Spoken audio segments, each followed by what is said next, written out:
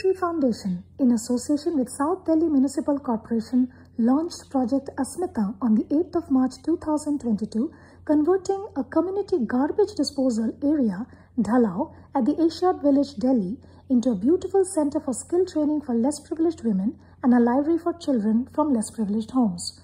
We engaged our beneficiary children from several economically disadvantaged settlements called bastis to beautify the place by giving a free hand to their creativity, and our beneficiary women stitched several decorative items from fabric waste and other materials to beautify the place.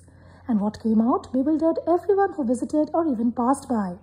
A visually appealing and cozy little library made for children whose parents work as domestic helps and drivers around that area.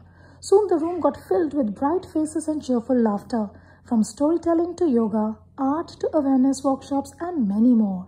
To make a visit or contribution, please contact 8700 879723.